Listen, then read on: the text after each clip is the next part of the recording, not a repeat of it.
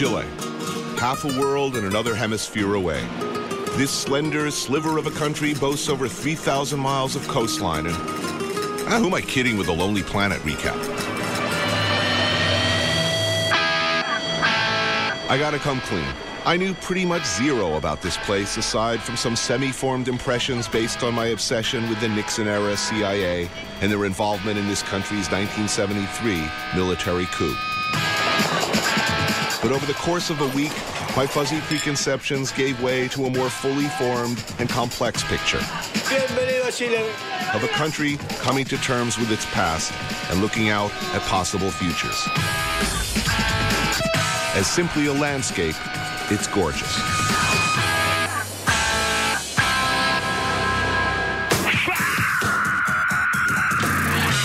I'm Anthony Bourdain. That's right. I write, I travel, I eat, and I'm hungry for more.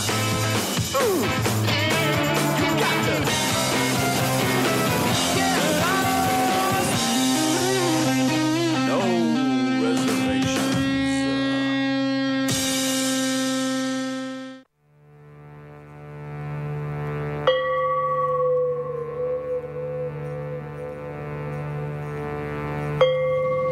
On the morning of Tuesday, September 11th, 1973, Chilean military forces, covertly backed by the CIA and the Nixon White House, attacked Chile's democratically elected government.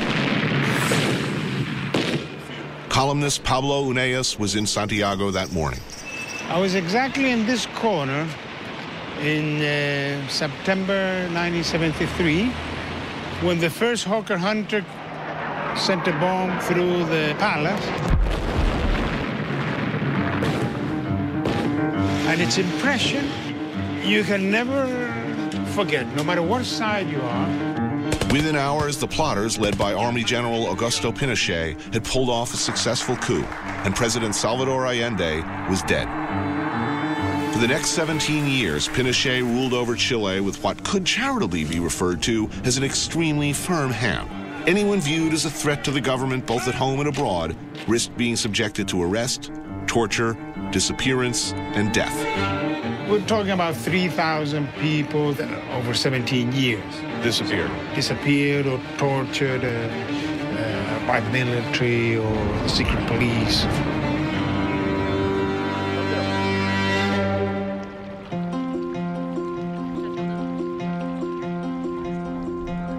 The coup was a military solution to a political problem that should have been solved with a plebiscite or whatever, but the military solution to problems creates more trouble. Strangely enough, many people I spoke to were measured in their evaluation of a man whose name became synonymous with torture, murder, and despotism. But Chile is all about a country that wants to move forward. Over the past 2 decades, this country's risen to the rank of economic powerhouse of South America. A prosperous country moving headlong into a new century, proud of the brighter aspects of its past, yet eager to move forward. Need proof? Check out this place. Fuente Alemana, or the German Fountain. Named for this giant bronze thing, this scary-looking monster sitting across the street. A gift from Germany commemorating the centennial of Chile's independence from Spain. For 60 years, this downtown institution has been kind of the place for hungry Santiaguinos to gorge themselves on this. This iconic standard bearer of everyday Chilean gastronomy, this towering monument all its own, a heaping pile of pork and avocado called the Lomito. You know, this is my first day here. You know, long before I arrived, people on the internet, Chileans are going, the show's coming here, you have to eat this, you have to eat this, you have to, there's certain things that are absolutely fundamental to kind of everyday Chilean life. This will be one of them. You say in your show that you've eaten el lomito in the Fuente Alemana, and the people will say in Chile, he's one of ours. Oh, okay, good. That's really important to me. And this thing is important to Chileans. Although there are different variations of it, the classic Lomito at Fuente Alemana starts with a fresh-baked frica bun slathered with a fist-sized dollop of avocado, some fresh tomatoes, and a generous, perhaps too generous, helping of mayonnaise. And of course, you can't overlook the pork. Literally, even if you try. Freshly sliced into a still steaming heap. Look at it. Yeah, it's beautiful. And of course, a frothy mug of the house beer. Muchas gracias. Okay. That's a noble-looking sandwich. Look at it. Isn't it beautiful? Oh, yes. Beautiful. Yes, but how about the taste? Delicious. I think this is the best contribution of German immigration to our nation. Beer and the Beer sandwich. And German cuisine. As uncomfortable as I am with all things Hofbrau-esque, with lederhosen of any stripe or nationality, I'm unconflicted in my love for this sandwich. In the words of that titan of music and hair design, Mr. Wayne Newton, I can only say, Dankeschön.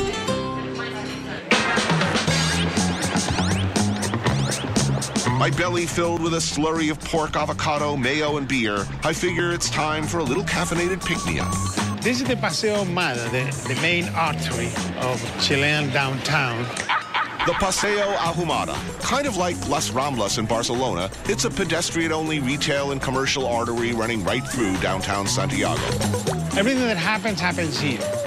And that's where you find Café Caribe, one of many examples of a particularly Chilean phenomenon known as café con piernas, or coffee with legs.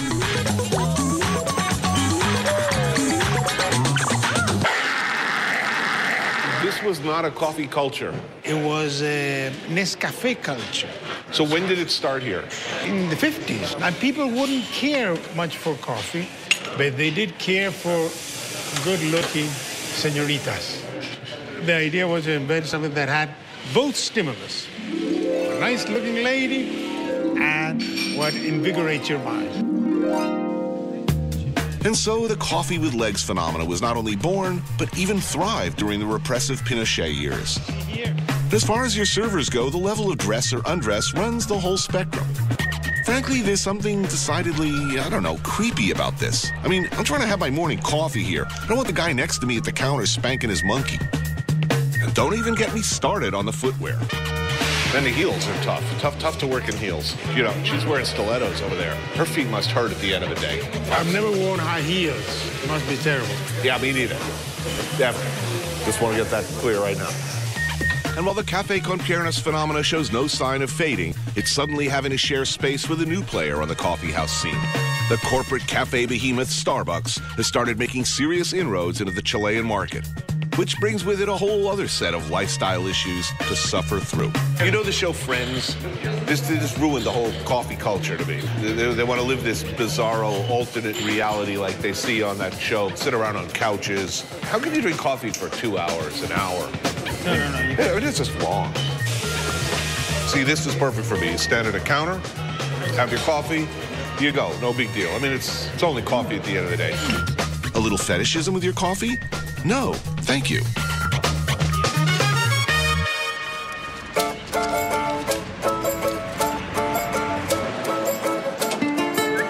After some caffeine and a little time to walk off the pork-tastic Lamido, there's only one logical thing to do. Eat more pork. So I'm hanging out with my friend and Santiago resident Raul Pino in the Estación Central neighborhood. For almost 100 years, this working-class neighborhood has been home to yet another holy place on the world tour of pork-related destination dining. El hoyo, what does that mean? El hoyo, that means the hole. It's like when you say it's a hole in the wall. What are they known for here? The pernils. And here, pernil is the leg of the pork leg Right. to the right. And that is cooking here to perfection. Ah, so that's the thing to do. Yeah. One of several must-haves here at El Hoyo and a staple of Chilean cuisine. Picture this, pig fans, an entire leg of pork simmered for hours in light brine till falling off the bone tender. And then this arrollado, a tube, a loaf of cured pork and bits wrapped in pork skin and boiled and served by the slice. Delicious beyond imagining. Usually people eat half of it and take the rest home because it's great for sandwich. But before this porcine throwdown happens, perhaps a little palate-cleansing libation to get things started. Ah, Behold the terremoto, or earthquake. This is the earthquake? yep. White wine? And pineapple ice cream. Is this a cocktail for before the meal, or you drink this straight through? Before, and then if you get happy, you'll be drinking more. Cheers. Salud. Salud. I mean, it's just wine and pineapple juice, right? So how come it gets you almost immediately ripped, transported to faraway fields of pork-scented flowers, glistening varietal meats, and bursting sausages? Huh? What? Where am I? Yeah, you're right. I'm getting happy already. And the happiness is just beginning. Cue the pork products. Whoa, this is an impressive hunk of meat. Summoned back to reality, but a vision even better than my dreams. A moist, potentially explosive blood sausage. Oh, it's nice and soft. All right, so I'm going to mash up a little of this in there, huh? See, this is just perfect happiness for me. It's just the arrival of an unexpected blood sausage is, it's like, true love. You never know what's going to happen until it happens. And this is one of those rare instances where I really don't have an opinion. I could just eat this like candy, or I could mix it up with the mashed potatoes. Either way, I'm really, really happy. Glad you showed up, my friend. But we're not done yet. Meet the mysterious and wonderful arrollado. Holy jeebus, this is just fiendishly delightful looking. Oh, yum. This is truly unique. I haven't seen anything like this before. This is a really wonderful innovation. I'm not walking away from this table. I'm waddling away. Andrew Zimmer's going to look like a svelte little ballerina by the time I'm through with this meal. Oh yeah, I'll be rolling out of here, but I'll be in good company. Because there are two things that are never in short supply at El Hoyo: pork and legions of loyal and satisfied customers. What a joy. Just sensational. Thanks for that, man. Hey. Cheers. Cheers, Tony. No, one more little bit of this blood sausage. Only one day in Chile, and this country's already going down smoother than that fourth pitcher of Terremotos. Horses? I love horses. Boots, saddles, and spurs sounds like a party. It's rodeo, the #2 most popular sport in Chile, behind soccer. What's number 3? Evading itinerant rodeo poets, a growing menace everywhere these days. Coming up.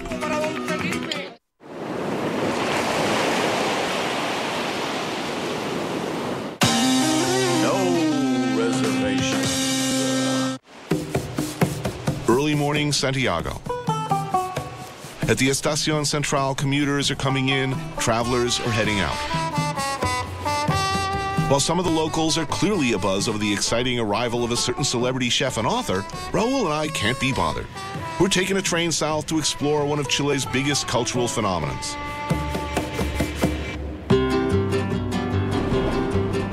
Just south of Santiago, sandwiched between the Andes and the coastal range, lies Chile's Central Valley, a fertile region of mile after mile of orchards and vineyards. Chile's Fruit Bowl.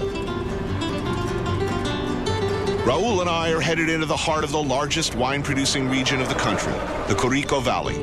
A good bottle of Chilean wine is not expensive. You can buy a $10 bottle of wine and an excellent quality. Now you go to $17 and you're drinking something that you would not drink in California or in France. I've noticed the best restaurants in Sao Paulo, in Buenos Aires, in Montevideo, they would offer Chilean wine first over French or California. But it's not some Chilean version of Sideways. No vineyard tour. We came to the Corico Valley to witness not only the national sport, but a national obsession. So we're going to the rodeo today. Which is not the typical rodeo, especially for you from the United States. And Raul knows his rodeo, and he should. His father was a champion rider. The rodeo here started because during the spring, the farmers had to send their cattle up to the mountains. And then at the beginning of the fall, they would send their cowboys, guasos, to get them back. Is this a sport appreciated by everyone, like city people and country people? Oh, yes. Really? Oh, yes. Oh, yes. We're not riding, are we? We could.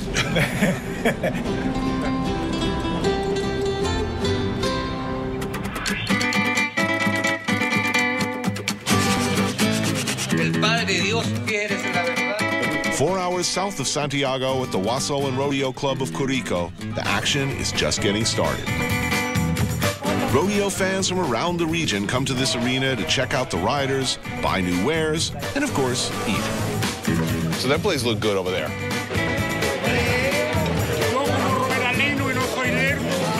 And whether you're the owner of a riding team, a local fan, or a semi-toothless drunken poet, one thing's true for everyone. Whatever you eat, you will be eating well. At a Chilean rodeo, the quality of the food is often as good as the quality of the riders themselves. Raul and I are kicking back and enjoying some traditional fare and some of the famous local Chilean wine. Suddenly, in my 50s, I'm drinking a lot of wine. Never before. What is a time in our life when we really know what is good and we enjoy it more? Before we did something because we thought it was good. Now we know that it's good. No. I like to think you're right. I think you are right. No. Words of wisdom, Raul, and we don't waste any time putting them to the test with this first dish, plateada picapa. Little bite-sized cubes of braised brisket. Goes well with the wine. This is beef, and it's cooked on the boil. Stewed, braised. It's very tender. Yeah. This is delicious. Good fat. And I think the wine goes very well with this. Yeah, really well. And oh, that looks good. And look, more red wine and more meat. Beef ribs braised in local wine. Carmenet, a cousin of Merlot, if you care. That's not what I expected at all, in a good way. I thought I'd be gnawing on a barbecued rib bone. That's sexy. The main ingredient is Carmenet wine. Right. And then they boil the bones. To make a stock. They make a stock. Because this is very much, it's like a coq au vin. It's a very similar sauce. Beautiful. Delicious. They're paired with a favorite starch in Chile called charquican, a variation of mashed potatoes that also incorporates pumpkin, celery, and spinach. So this will be classic, very typical, well, it makes sense. Wine country, it's a very winey dish. All in all, not even close to what I'd imagine lunch at a rodeo would be, but then this is clearly not your typical rodeo. But this style of riding, and in fact this form of rodeo, the whole sport, is based directly on the everyday working horses. Yes, they ride about 6 different horses. Yeah, I should have 3 or 4 different rides. I should have 3 or 4 different people doing this show. I can just sit over there, drink wine, eat my ribs, have a good time. Wouldn't have to worry about the cameras. Perhaps I've stumbled onto the secret of the perfect season of No Reservations. Stunt doubles.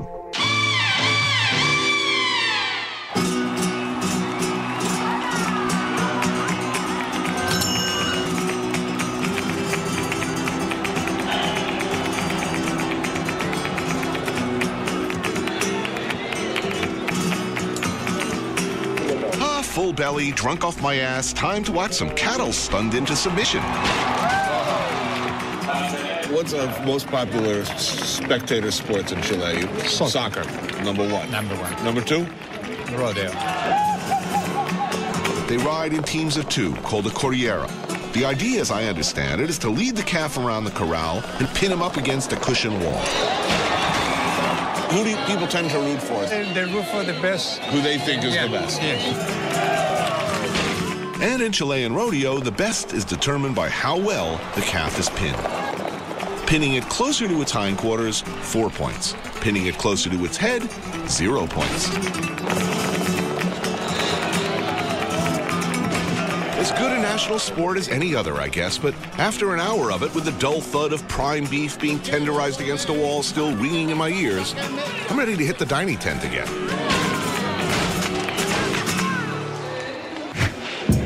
They've got every type of produce known to man, delicious local delicacies. Good stuff. And a lot of meat. Okay. It's good times at La Vega Central. Yeah! And we come back.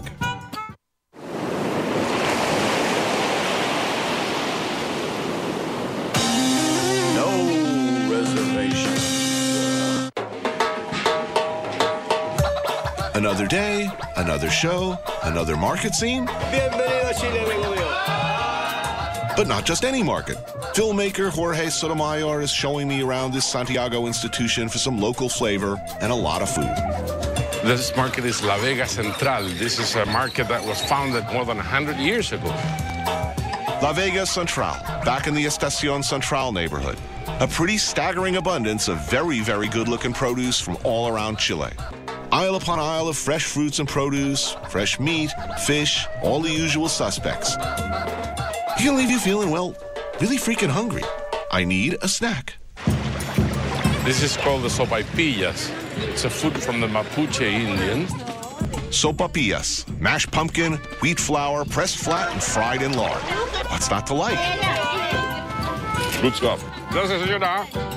Great, but what if I'm feeling thirsty and hungry? This is something very ancient. It's mote con huesillo, which is cooked barley with peaches. This is very indigenous, but it's been spread all over the country. I've never seen anything like it. Ever since I was a little kid, this was my favorite treat. Good? Good. All this amazing fresh stuff has got me craving something more. We're heading over to a favorite spot of Jorge's at the Mercado for some local fare of a more substantial variety.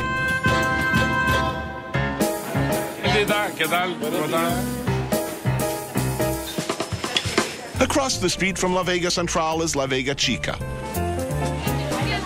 a smaller area filled with casual lunch counters and sit-down eateries, the preferred dining option of vendors and market customers alike. This is Carmen's. Carmen's is typical of the best of this place. No signage indicating it even is Carmen's. People know to come here because they know, and because everybody's been coming here for years, because it's Carmen's.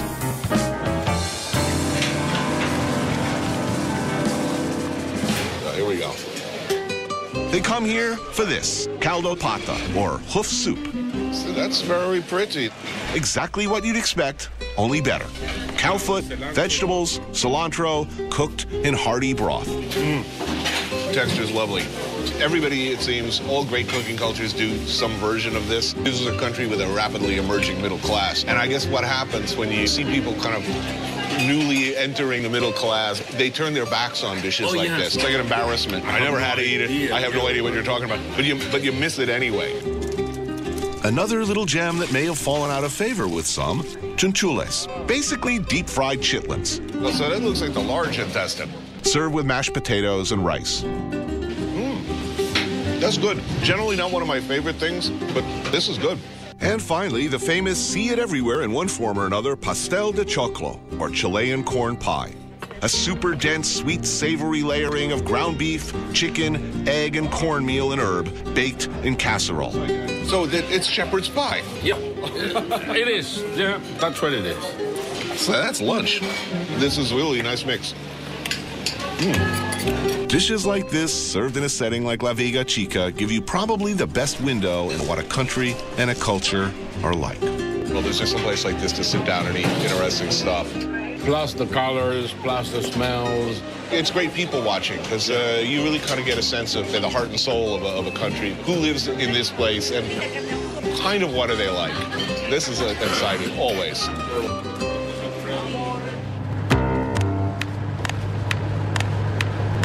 A lot has changed since the bad old days of the Pinochet era, and in many ways, the country is unrecognizable from its repressive past. Economic prosperity and civil freedoms have allowed for a rebirth of Chilean culture. There's a vibe in countries that have emerged fairly recently from repressive times. Countries that have always had it pretty good are pretty boring. You know, Scandinavian countries, I'm just like, not interesting. Having been in Chile as it was before, you can tell that really people have some sort of a power to, I wouldn't say control the politicians, but certainly influence them. People have the power. And it's been a long and hard-fought struggle, but as we approach the coast, the real question for me anyway is, when am I going to get some seafood? Obviously not before this. It's 12 hot inches of throbbing meat in tube form. Oh my God, holy Jeebus. It's Chile's obscenely oversized, overloaded Uber dog. And oh my God, it's coming closer.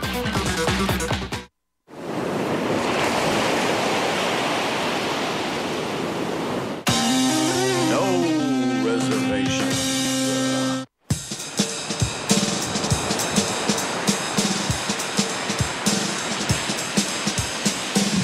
An hour and a half west of Santiago, hugging the central coast in Jorge's Jag, we're on a mission for fresh seafood. But along the way, Jorge says there's one staple in Chilean gastronomy I just can't miss.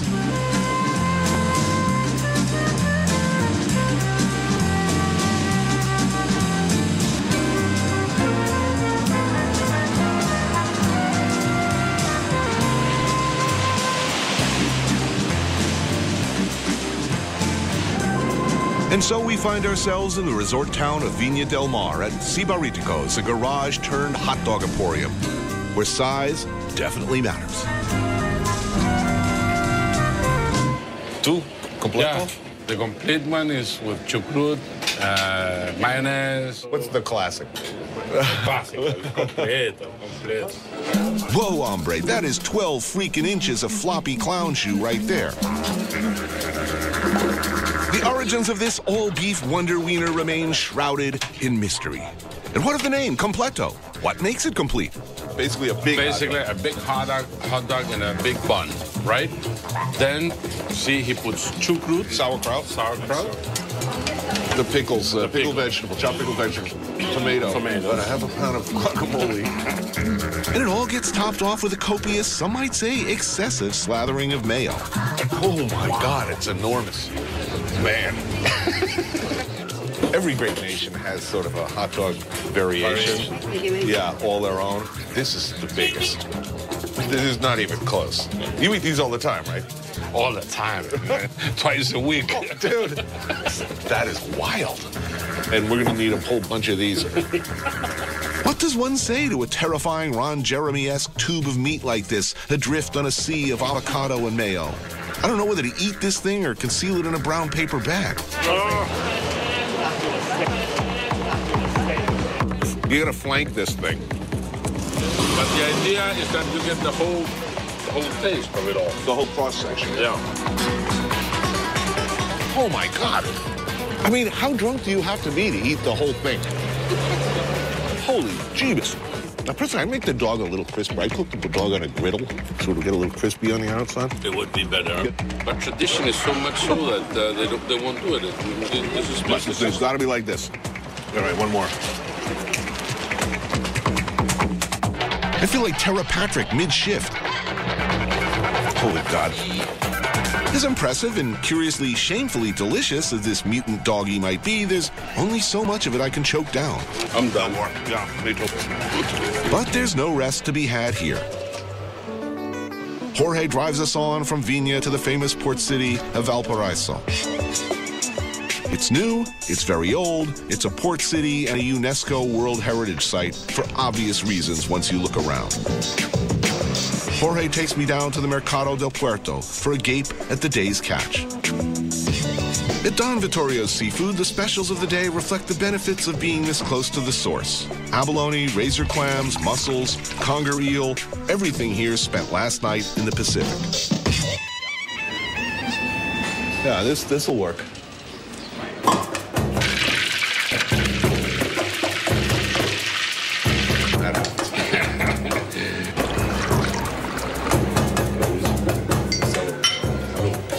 Today, we're digging into some typical Chilean favorites. The classic razor clams with cheese, some fried conger eel, and a heavenly seafood stew called mariscal.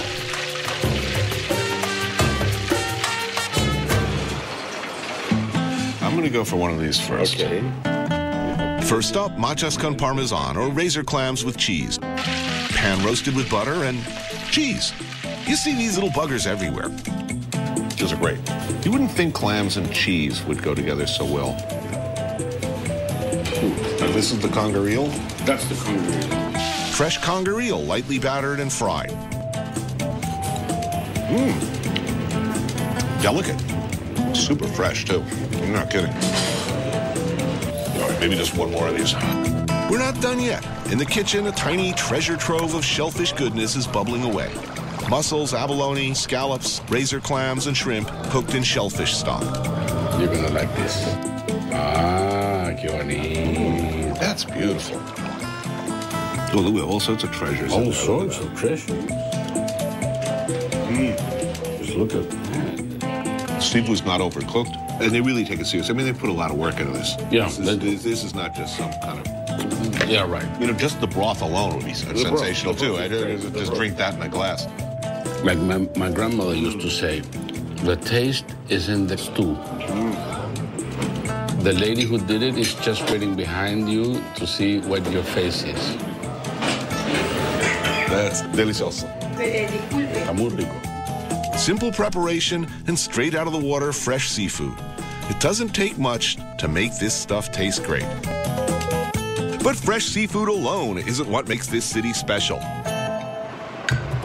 What sets Valparaiso apart is the very city itself.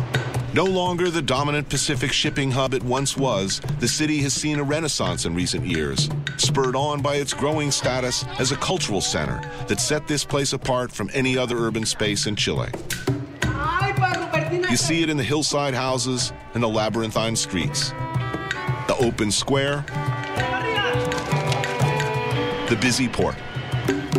A mix of prosperity, poverty, decay, and re-emerging grandeur. It's not so much seen as it's felt. In other words, you either get it or you don't. And one place that typifies this intangible charm is Bar La Playa, a 100-year-old sailor bar located a few blocks from the port. I'm thinking typical end-of-the-day drink. You know, I've been in a hard day at the office shoveling food into my face. Good food, but no small amount of it. I'm thinking... How about a pisco sour? Yes. Okay. Yes, I think that sounds like a plan. ¿Le bebemos dos pisco sour, por favor? That he's making. Oh, yes, the ubiquitous pisco sour, a drink found all over Chile. A light, frothy mix of pisco, a type of brandy made from local grapes, lime juice, and simple syrup.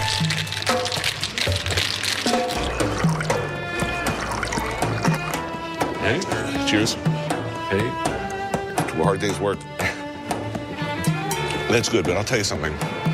I'm guessing that back in the day when this was a bar filled with brawny, drunken sailors, if we'd ordered this, we'd have got the kicked out of us. Oh, you bet. Yeah, I would have ended up dead in an alley dressed up in women's clothes.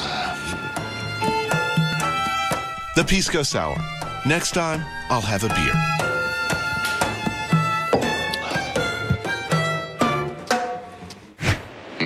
Near the end of the world as we know it, a beautiful nowhere, a place to really get away and maybe stay away. Anytime you hear the words hot tub-related injury, clearly life is not sucking, right? Patagonia, right after this.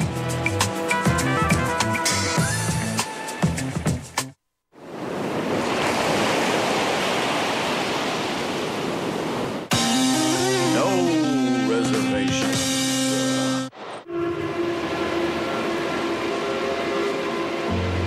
Somewhere near where the continent itself drops away and the country of Chile breaks up into a series of archipelagos and fjords, there's a gateway, an end and a beginning.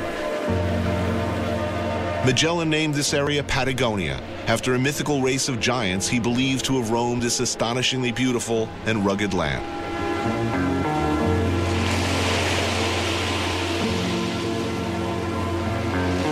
If I've learned anything in my decades of traveling and misbehaving, it's that if you go far enough to the end or the edges of anywhere, you're going to find some ex-hippies. Vicki Johnson and Greg Locke wound up here. First building and then running this place, the rather incredible eco-friendly Cliffs Preserve Patagonia. 6 very comfortable lodges, a clubhouse and spa facing an absolutely stunning, wild and beautiful ocean. It is a ridiculously beautiful location. I checked my email. That was the most strenuous thing I did this morning. It was really kind of the only reminder of the rest of the world. It's like Monterey in the 60s, only even wilder. The culmination of a long, strange trip. When you first came here, there was no road. There was no road. No road. What do you hike out here, or what means of conveyance to get out here? It was summer, so we came in a Jeep, then basically bushwhacked our way through the whole property, finding different spots to see it from. And it took us about 2 years to get the road built, the initial road to come in, and then bring the water, the power, and then gradually we started building 1 cabin, 2 cabins, 3 cabins. To as much of an extent as possible, as I understand it, you're growing your own stuff. Yep. You're raising your own animals. Yep. I'm guessing working with local fishermen. Absolutely. You're not flying in, frozen Maine lobster tails. No. Every 5-star resort deserves a 5-star restaurant. And the chow here is decidedly not tofu snacks with lentils and burdock. You got your fresh local ingredients used for this beautiful version of steak a la pobre. Sirloin beef, Chilean potatoes, and yes, quail eggs. All off the property.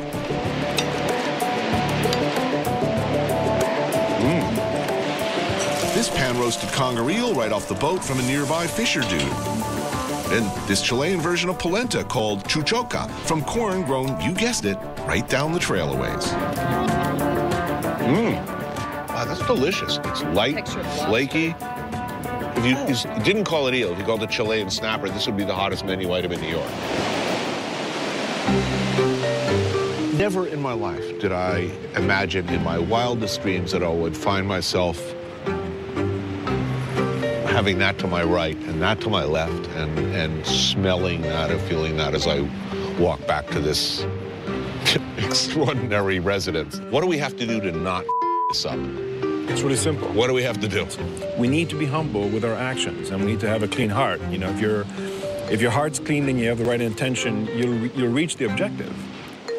One might easily find oneself lulled into a state of blissful catatonia, the kind of near brain-death peace where a 6-hour-long bootleg of the Grateful Dead sounds like a fascinating afternoon's distraction, when nothing could be more interesting than a bright, shiny object or the trails left by your moving hand, man.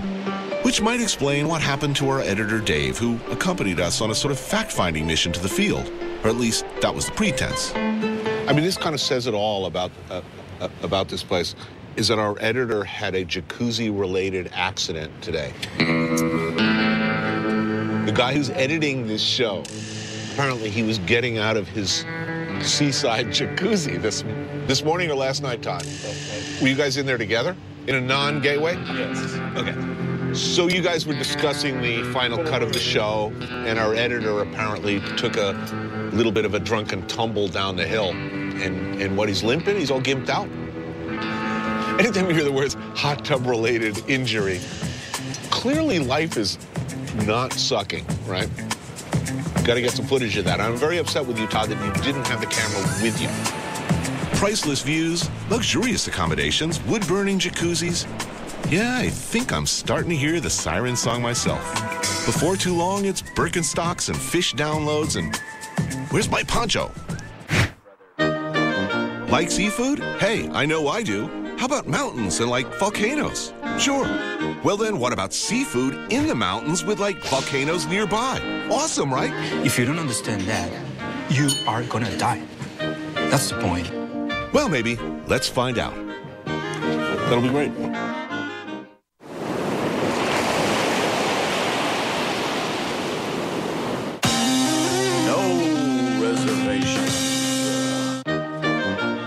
It's my last day in Chile and my last chance to shove enough seafood on my face as humanly possible. And a good place to start is right here. About 45 minutes east of the cliffs Patagonia is the village of Puerto Montt. Like many of the towns in the Chilean Lake District, this inland port boasts a heavy Germanic influence. And this village's location on Reloncaví Sound means this market boasts a heavy array of seafood. Sea urchin, hermit crabs, local cheeses, fish of every variety, and of course, snacks. Ready? Oh, that's good. I'll have another one of those. Oh, that's the greatest stuff on earth. Squeeze first? Yeah. Bitter.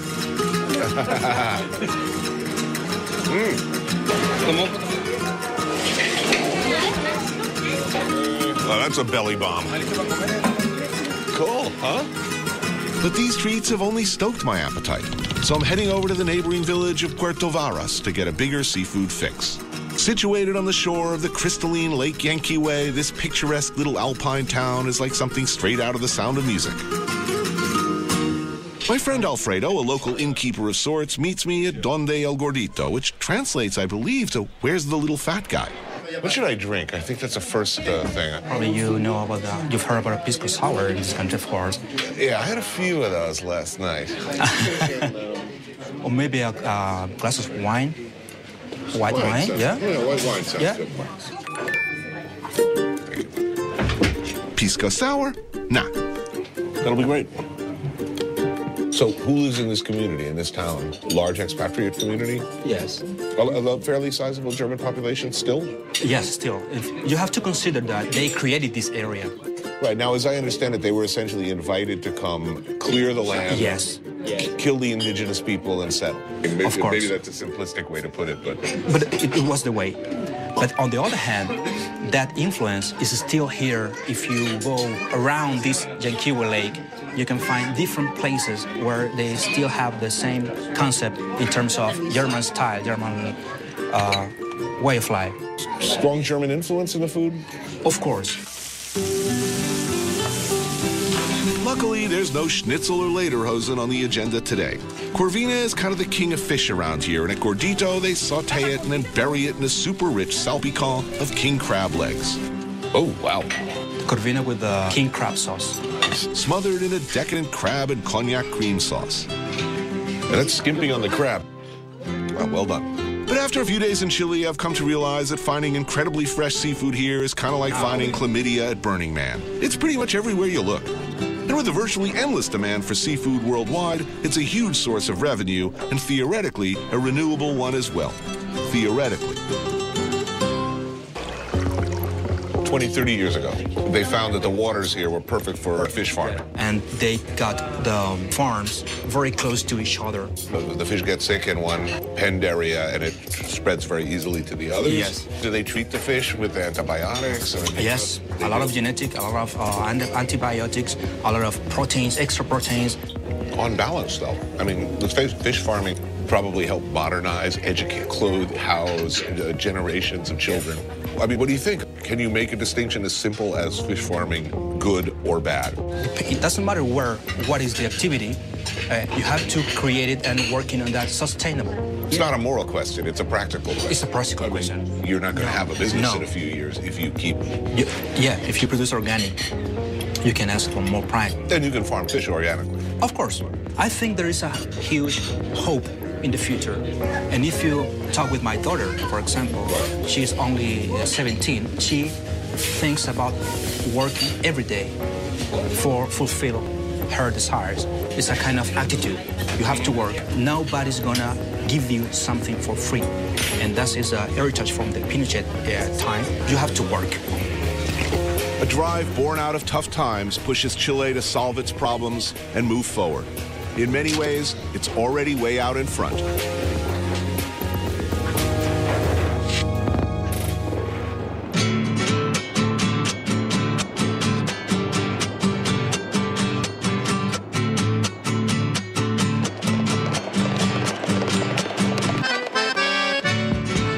What's good for a country in the short run and in the long is something Chile in particular has had to come to terms with. What's for sure is that nobody else should decide for them. What's also sure is that it's one of the most beautiful places I've been. Where so much went bad, so many things are now better than ever. No, it's delicious. Yum. It's nice down here, and it tasted good. Just watch out for the hot dogs.